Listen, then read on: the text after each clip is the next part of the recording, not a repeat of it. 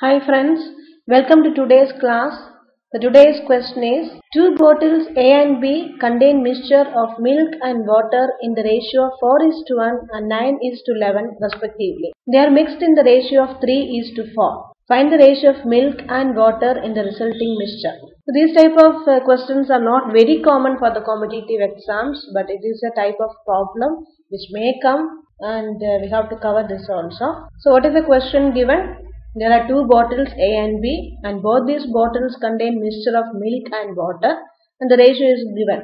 A is having milk and water in the ratio of 4:1, and B is having milk and water in the ratio of 9:11. Now these two are mixed together, so a new mixture is formed.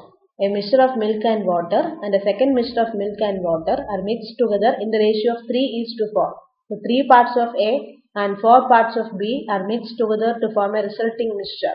So I am representing this resulting mixture by R.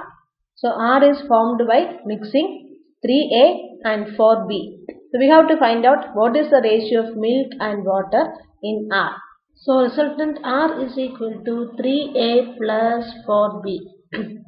So resultant R will be having 3A plus 4B parts of milk and 3A plus 4B parts of water. So the ratio of milk to water in R will be equal to 3A plus 4B of milk to 3A plus 4B of water. Okay, now let's proceed on to do this question.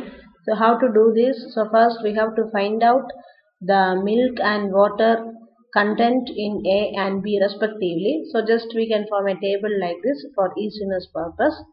So what is the quantity of milk in A? The milk in A will be given as 4/5. Since the ratio is 4:1, so the quantity of milk will be 4 divided by 4 plus 1, that is 4/5. And what is the quantity of water in A? It will be 1/5 since the ratio 4:1. And what is the quantity of milk in mixture B? It will be equal to 9 divided by 11 plus 9. So it will be 9/20, and water will be given as 11 divided by 9 plus 11. Therefore, it will be equal to 11/20. Now it's time to find our required ratio. Our required ratio will be given by 3A plus 4B is to milk to 3A plus 4B is to water. So it will be equal to, so required ratio is equal to 3A plus 4B of milk. So it will be equal to 3 into 4/5, since in A milk is equal to 4/5, plus 4 into 9/20. Since the quantity of milk in B is 9/20, is to 3A plus 4B of water. So it will be equal to 3 into 1/5, since the quantity of water in A is 1/5, plus 4 into 11/20, since 11/20 is the quantity of water in B. So we will be getting as, just we can cancel out 4 and 20, and here also we can cancel out 4 and 20. So we will be getting 12 plus 9/5, which is equal to 21/5. So it will be equal to 21/5 is to 3 plus 11 is 14. So 14/5, it will be giving us 21 is to 14, which is equal to 3 is to 2, and that is our final answer. Now let's see one more example for this. Milk and water are mixed in a vessel A in the proportion 5:2 and in vessel B in the proportion 8:5. They are mixed in the ratio 7:2. Find the ratio of milk and water in the resulting mixture. The same kind of question. We are having two mixtures of milk and water, A and B, and the proportions of water and milk in A and B are respectively given. And these two mixtures are then taken and they are mixed in the ratio 7:2.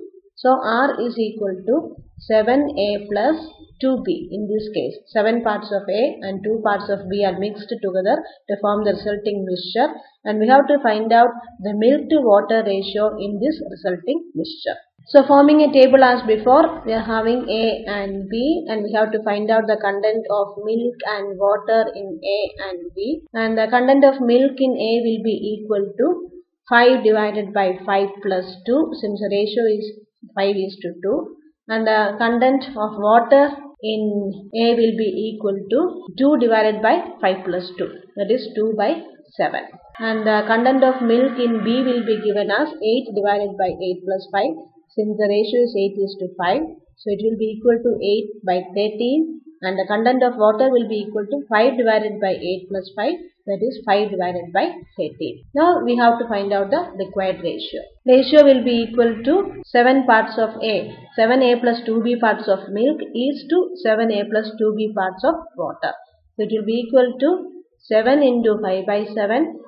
Since 5 by 7 is the amount of milk in A, plus 2 into 8 by 13. Since 8 by 13 is the amount of milk in B, is to 7A plus 2B parts of water.